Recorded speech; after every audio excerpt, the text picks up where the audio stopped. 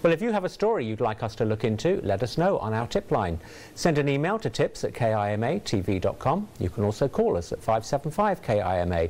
And make sure to follow us on Facebook, Instagram, X and our YouTube channel. Students and parents at East Valley High School are still pushing to save the school's JROTC program. Several of them spoke out at an East Valley School Board meeting yesterday. Hunter Phipps was there and has more. As of now, the plan is to shut down the JROTC program here at East Valley High School, but parents and students that are passionate about the program are doing everything in their power to keep it going.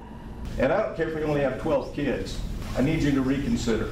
That's why this big crowd showed up on Monday evening to talk with East Valley School Board members about the impact of the program. JROTC has become my second family, providing me with a sense of purpose and belonging. It's helped me learn how to become a better citizen. Enrollment and not finding another instructor were the two major reasons why the board decided to shut down the program.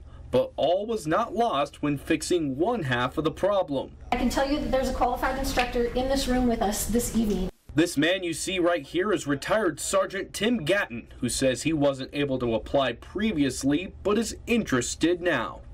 Sir, if the job is posted tomorrow, I'll apply. After all the comments, board member Seth Bassford addressed the situation.